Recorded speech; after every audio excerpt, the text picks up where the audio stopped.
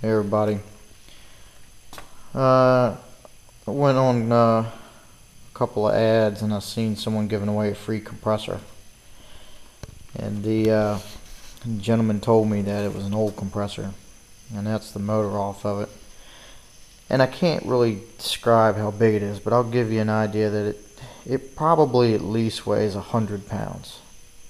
And the compressor itself, I couldn't take the compressor as in the tank and everything else, but I got the motor and the compressor itself, which is, well, that tire behind there is about 28 inches tall, and it's on a, it's on at least a 4-inch pallet. So this thing was dated, I found a tag on it, was dated back in 1931, and it still worked. The guy had it running when I was coming to go get it, and he said it was probably going to be too heavy for us to move, so he was nice enough to take this compressor off and remove it, and I was able to stick it in my truck. So, but the motor on this thing is a 1.5 horsepower General Electric Repulsion Induction motor.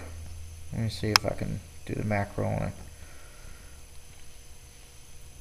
And it's a 1.5 horsepower. It pulls almost 15 amps at 110 volts, or 7.5 at 220.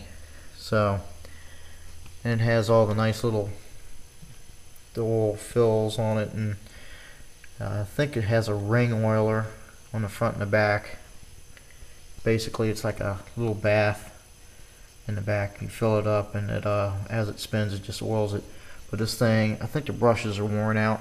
Now I'm having a hard time finding brushes for it. So anybody have an idea where I can get brushes for something made back in 1930, please let me know, because I really would like to get this thing working. I'd like to put this and the this compressor back on a tank, which I think would be pretty cool.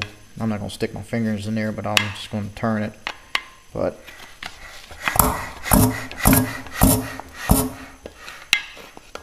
it still turns easy.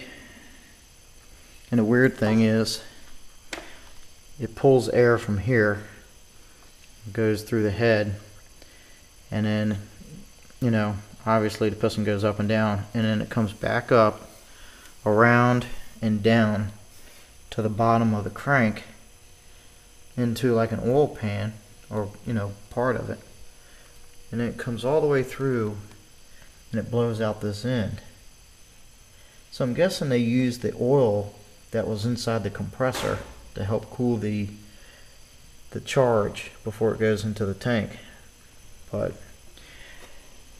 anyway, I figured I'd just show you all. And anybody got an idea of what kind of compressor that thing is, besides something that should be in the friggin' Smithsonian, let me know.